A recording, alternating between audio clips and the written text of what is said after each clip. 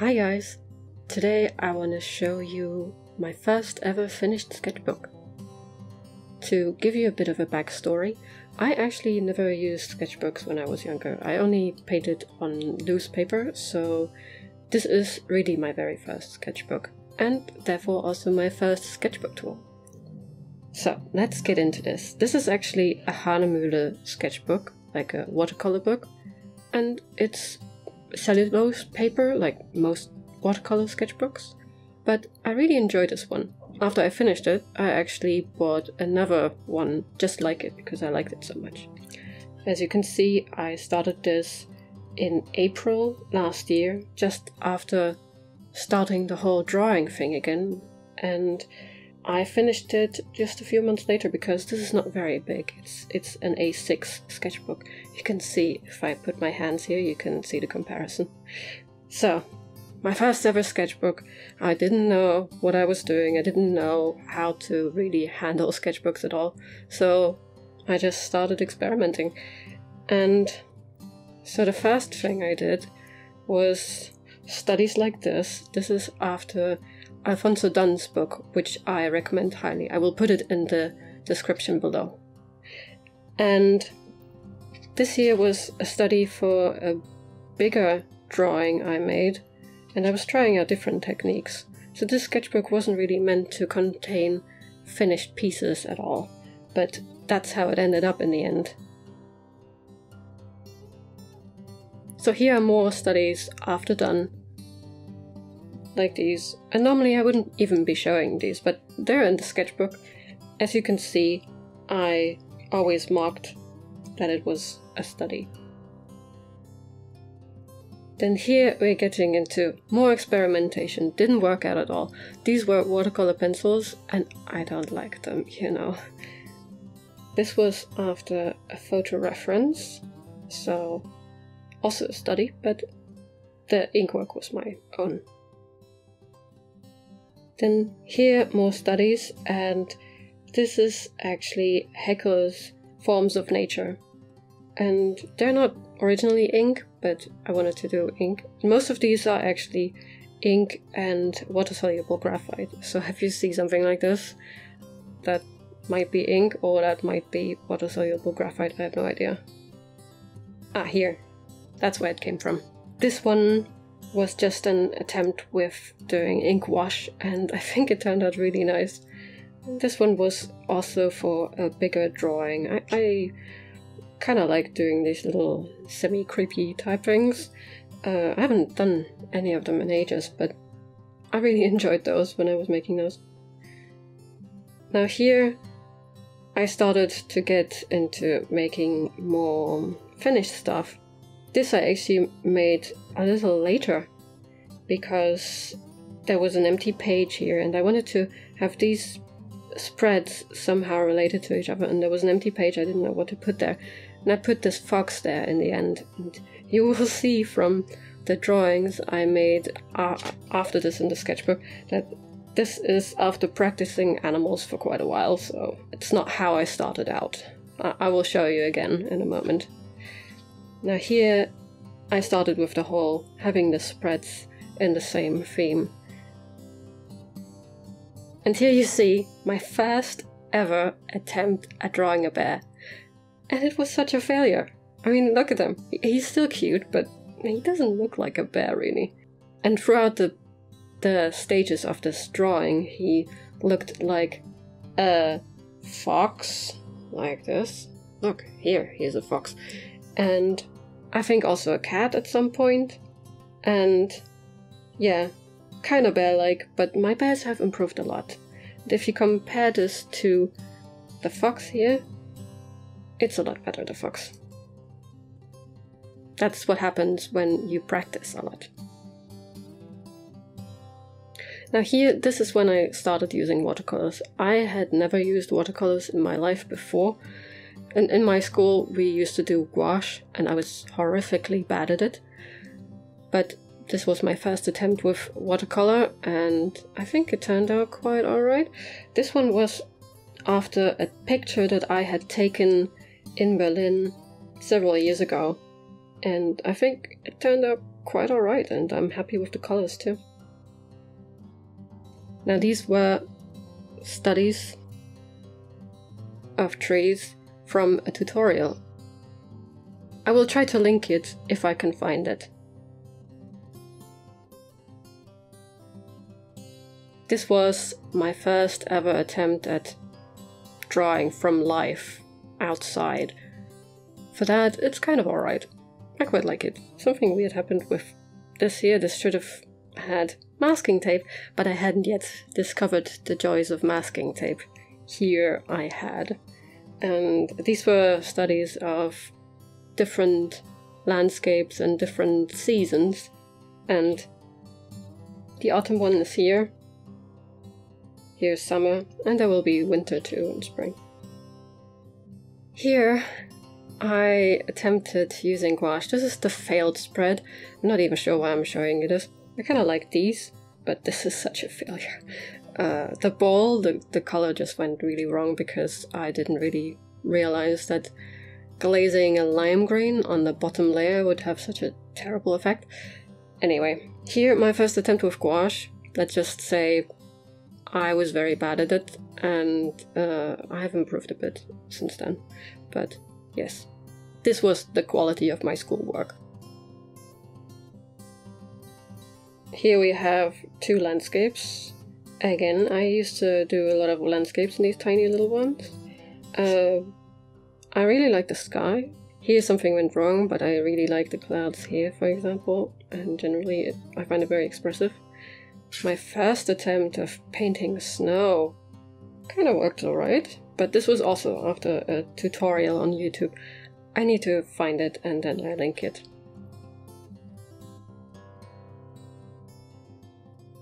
And bird studies and my masking tape did not adhere well. And a lot of quinacridone rose in this. I was experimenting with that combination of quinacridone rose and Payne's Grey, and I really like it. Here I was experimenting with colored outlines, and I didn't have a red yet, which means that I kind of don't like the outlines on the red flower here, but the rest I really like, actually. And this one was drawn on a day when I was feeling a bit gloomy and not really happy. And it was raining too, and I decided to paint this, and it made me happier.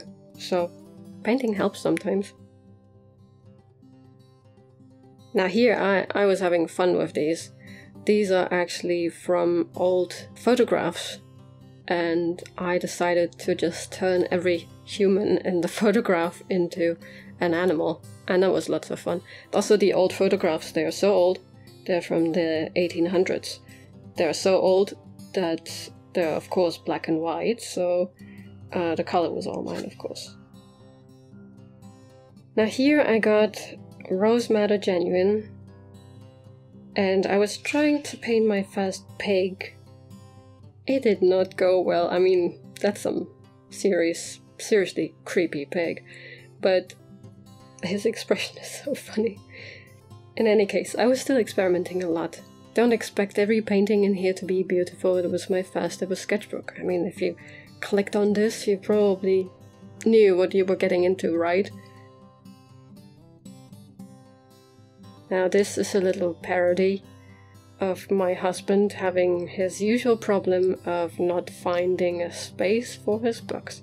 This was actually also my very first self-portrait. You can see me here. You can see me here in the background. And then I imagined where the two would be living. Kinda like that place. The coolest thing about this is that this place is actually real. It exists. That's so weird. Now my first attempt at a galaxy sky, and I think it turned out really nicely. The trees have the perfect color, and yeah, I used gouache for the stars, obviously.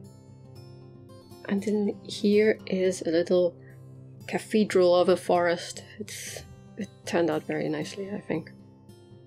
I was in a purple mood that time. And here we have another attempt at a bear, and I think it didn't turn out so great.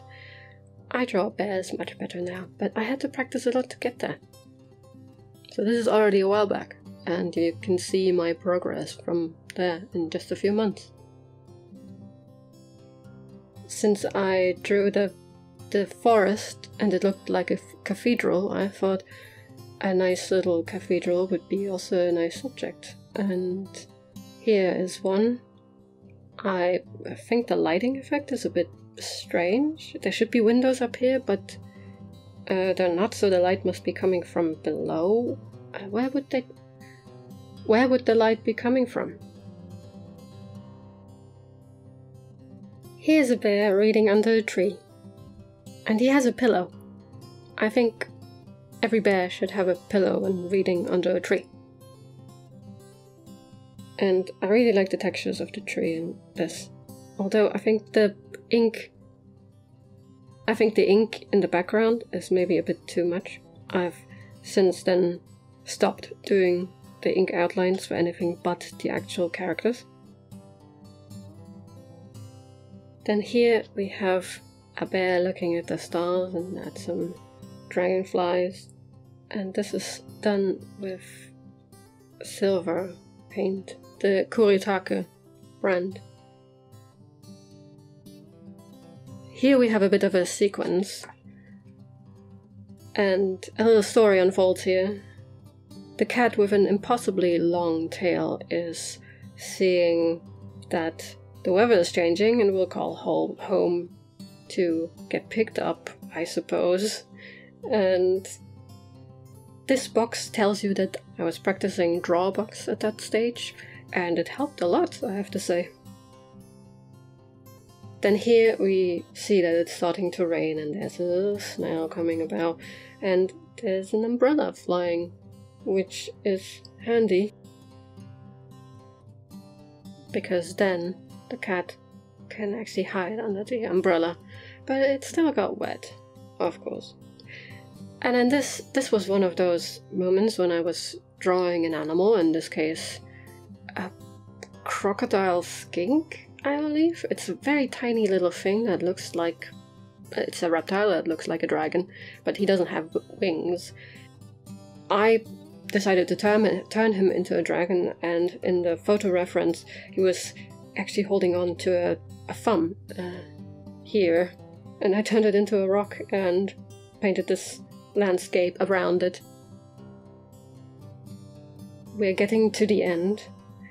This is a swan boat, and I had never seen that behavior before, but I found a picture of that, and I decided to draw the swan in like a foggy mountain landscape. The owls are just so funny. And as you can see, I stopped doing most of the ink in the tree background.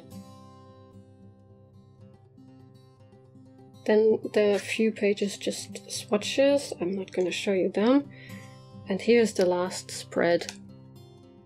This might be familiar to you if you've looked at the banner at the top of my channel page, because this at the moment is my channel header. Yeah, he lost his wrench in space, which is annoying, I would say. And he also looks like, oh, not again. I really like how this one turned out. And this was the last one. Overall, I enjoyed the sketchbook. It was a lot of fun, and it was the first one I ever finished. My favorite ones would be this fox here. As I said, I painted him later than some of the earlier paintings here. And you can see there's a lot of improvement in my animal drawing skills just throughout this short amount of time.